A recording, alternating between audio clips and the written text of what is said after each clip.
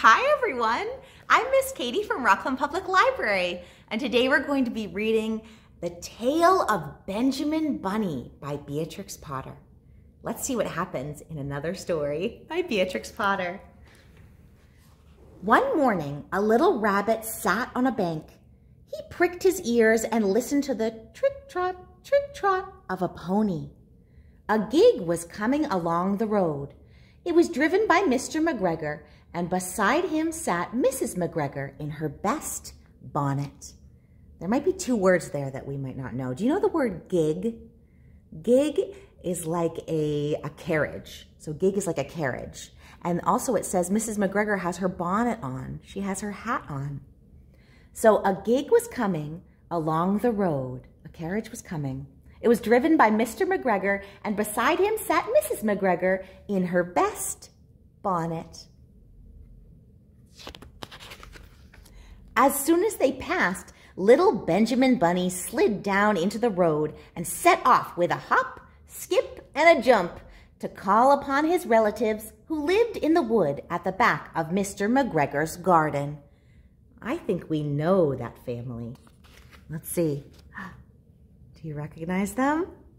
That wood was full of rabbit holes, and in the neatest, sandiest hole of all lived Benjamin Bunny's aunt and his cousins, Flopsy, Mopsy, Cottontail, and Peter. Old Mrs. Rabbit was a widow. She earned her living by knitting rabbit wool mittens and mufties. Mufties is like a scarf. And mufties. I once bought a pair at a bazaar. She also sold herbs and rosemary tea and rabbit tobacco, which is what we call lavender. There's two things I wanted you to see here.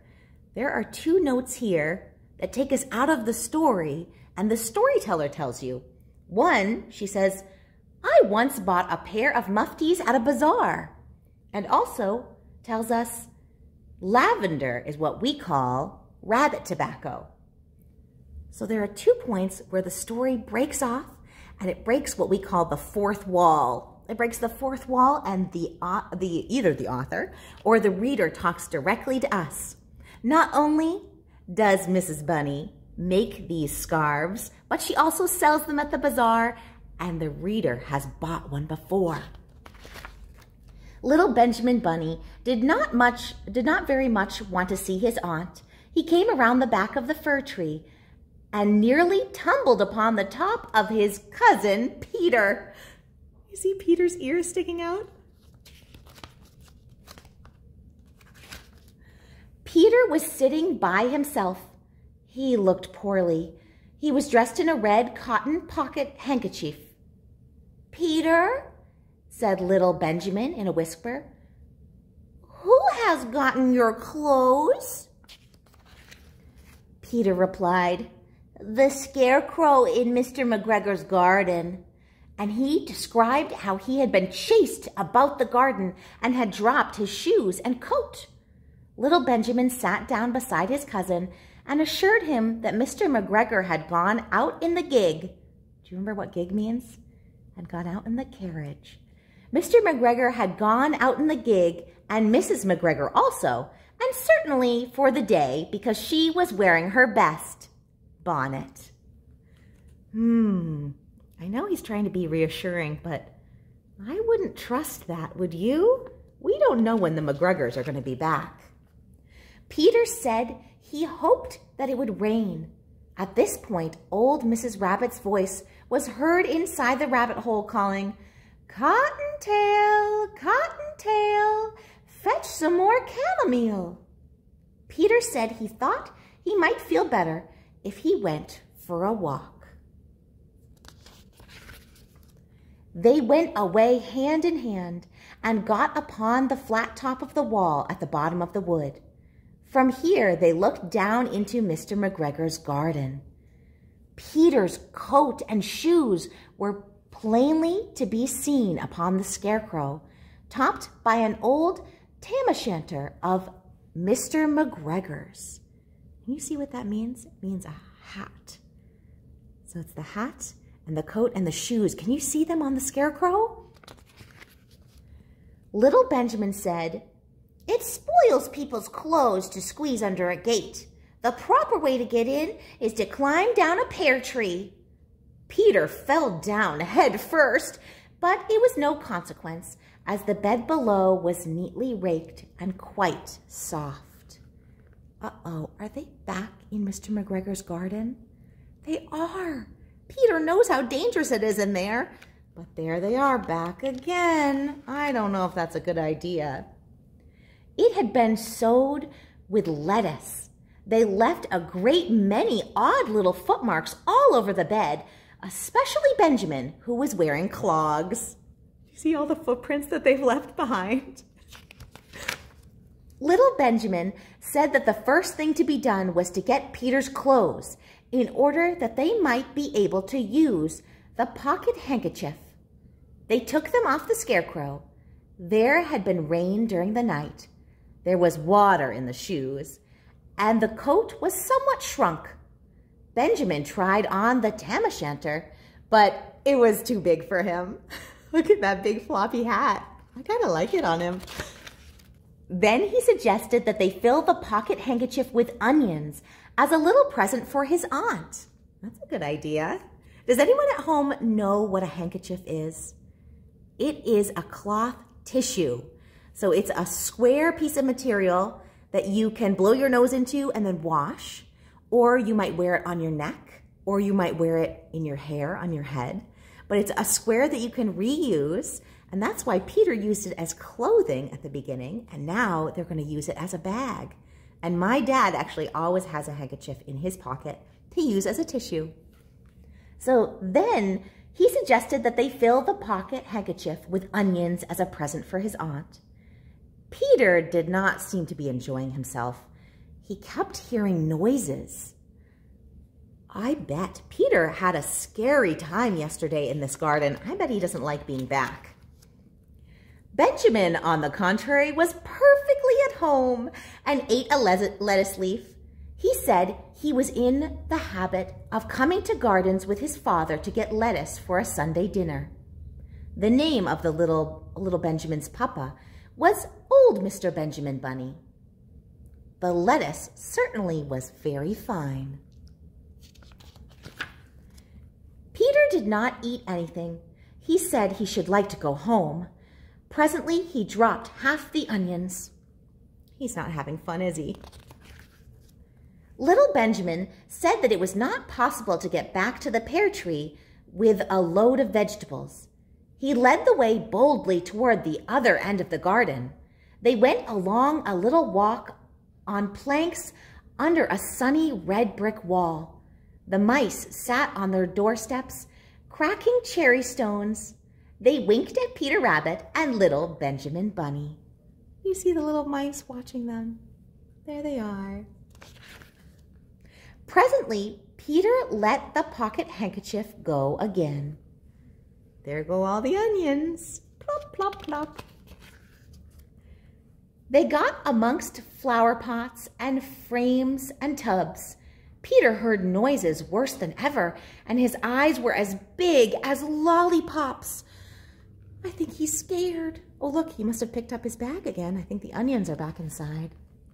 He was a step or two in front of his cousin when suddenly he stopped. Oh, what does he see? This is what those little rabbits saw round the corner.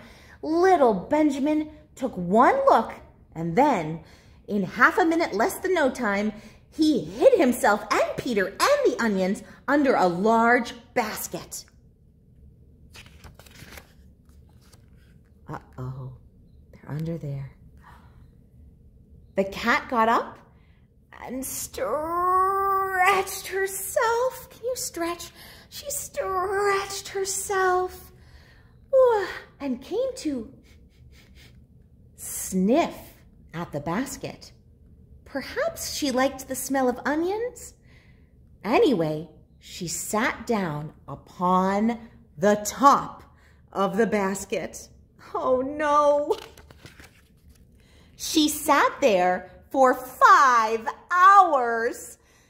I cannot draw you a picture of Benjamin Bunny underneath the basket because it is quite dark and because the smell of onions was fearful and it made Peter Rabbit and the little Benjamin cry. So there the author is again talking to us. She's telling us she wants to show us a picture of what's going on inside, but she can't. It's much too dark. And plus, their eyes are tearing up because the onions hurt their eyes. Have you ever been in the kitchen when onions are being cut? It makes your eyes sting. I cannot draw you a picture of Benjamin and Peter under the basket because it is quite dark and because the smell of onions was fearful and it made Peter Rabbit and little Benjamin cry.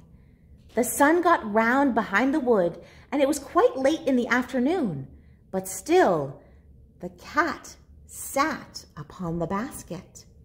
Are they going to be trapped here all day? Oh. At length there was a pitter-patter, and some bits of mortar fell from the wall above. The cat looked up and saw old Mr. Benjamin Bunny prancing along the top of the wall on the upper terrace. He was smoking a pipe of rabbit tobacco and had a little switch in his hand. He was looking for his son. Old Mr. Rabbit had no opinion whatsoever of cats. He took a tremendous leap off the top of the wall onto the top of the cat and cuffed it off the basket and kicked it into the greenhouse and scratched off a handful of fur. Oh my goodness. The cat was too much surprised to scratch back. When old Mr. Rabbit had driven the cat into the greenhouse, he locked the door. He came back to the basket and took out his son Benjamin by the ears. Then he took out his nephew Peter. Then he took out the handkerchief of onions and marched out of the garden. When Mr. McGregor returned about half an hour later, he observed several things that perplexed him. He was confused or perplexed. It looked as though some person had been walking all over the garden in a pair of clogs. Only the footmarks were too ridiculously little. Also, he could not understand how the cat could have managed to shut herself inside the greenhouse and locked the door upon the outside. How'd that happen? We know, don't we? Was it old Benjamin Bunny? When Peter Rabbit came home, his mother forgave him because she was so glad to see that he had found his shoes and coat. Cottontail and Peter folded up the pocket handkerchief, and old Mrs. Rabbit strung up the onions and hung them from the kitchen ceiling with a bunch of herbs and rabbit tobacco. The end. I bet they're getting ready for another day of cooking. Maybe they're even going to make a soup. What would you make with these ingredients here?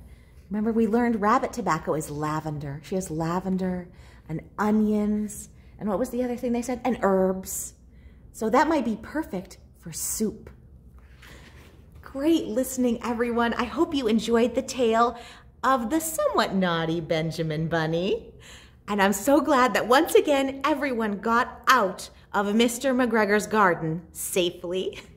I hope you all have a wonderful day, and I hope you get a chance to go outside and hippity hop in the sunshine. See you all soon. Bye-bye.